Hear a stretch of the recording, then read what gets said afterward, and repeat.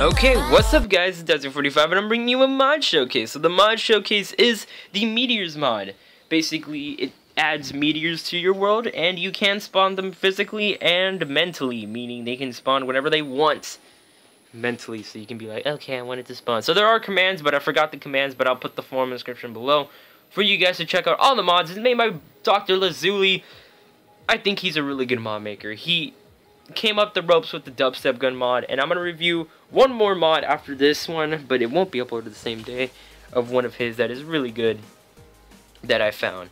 So let's get to this mod. It's basically a mod where it adds meteors. So there's two things here. It's called the fire popper and popper. You can get them in creative, the meteors, to physically spawn, but let's click the floor and see what happens. So the fire popper, when you click the floor, I think it's a 5-second duration till it actually goes to the floor. So a snowball just comes down and just pops the floor like fire. That's it. So popper, basically a snowball comes down and just like explodes the thing. That's what happens. It's pretty cool. Okay, now let's get to the meteors. So do not keep clicking your world with these stuff because you will lag and possibly crash your Minecraft. So just click it once in the floor and just wait 5 to 6 seconds, and that's what happened. And look, the glowstone meteor has appeared. So these can randomly fall anywhere if you do the command. The commands are in the forums, so I don't know. I feel like I want to use this for modern survival, but if I do, it could possibly hit my house and I'll be so mad. So yeah. So next up we have the end meteor. So let's click it and let's wait for the end meteor to do its job. So let's stand back. Oh my god. Oh, so that's the end meteor. It gives off ores, cobblestone, stone, obsidian, and glowing obsidian, which is cool, and lava at the same time. So it's dangerous to mine too. Okay, so the next up we have the fire meteor. The fire meteor, pretty sure you know what it does. It's in the name. So let's see. So it's basically a mini lava pool. That's basically what it is, and that's pretty cool, I guess. That would suck. This is why. This would suck if it landed on my house. Especially the end meteor. It would be cool with all the ores, but it will suck with all the lava.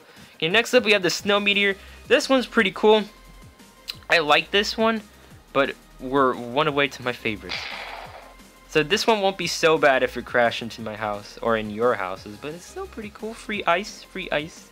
Now this is my favorite one, the meteor spawner, the normal meteor spawner, and it's really good in my opinion. It has all the ores, lava, obsidian, and basically everything every meteor can possibly give you. Oh, never mind.